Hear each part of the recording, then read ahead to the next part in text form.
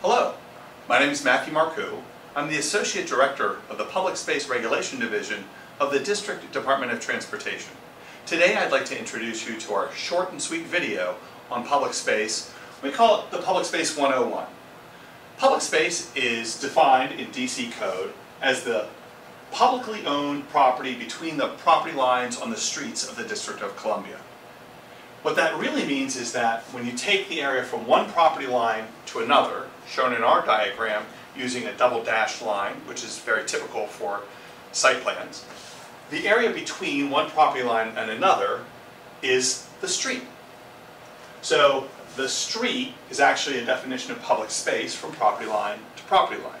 It's a very functional and multifaceted use of land.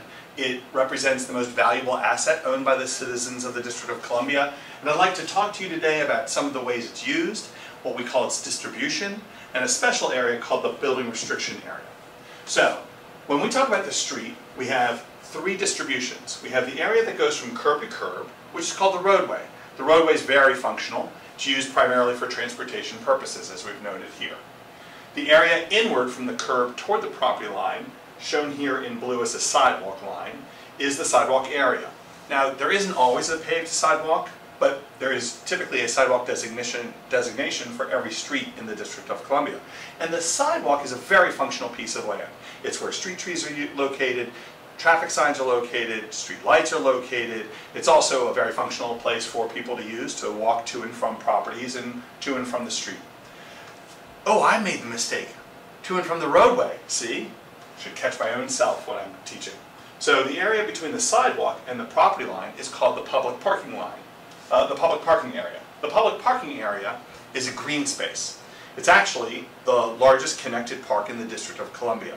And the term public parking comes from the 1800s, and it refers to the type of thing we would think of as parkland or parks and recreation.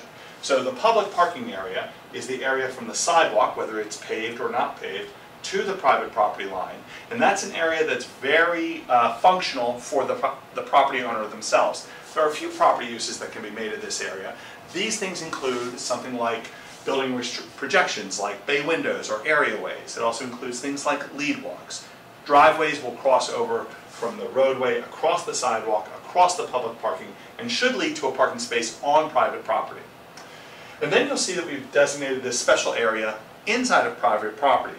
This area is an area designated when there's a building restriction line. There isn't always a building restriction line, but when there is, it's important to know that it exists and how it's used. So the building restriction area is defined in DC code as the area between the property line and the building restriction line. So the area between the property line and the building restriction line is called the building restriction area. And that is an area that's private property, but it's to be treated as public space. And the way it's treated as public space is it's very much treated as though it were public parking. So it's treated for the same purposes. So it's typically meant to be kept green, but you can have building projections from those that match the building projection code in DCMR Title 24, Chapter 12, Title 12, Chapter 32.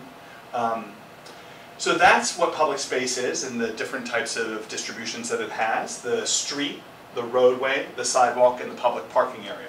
If you'd like more information about public space and what public space is distributed at a particular location, you can always go online to TOPS, which is our online permitting system, at tops.ddot.dc.gov and click on the map tool.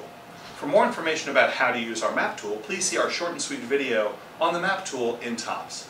Thank you very much for your time and have a great day.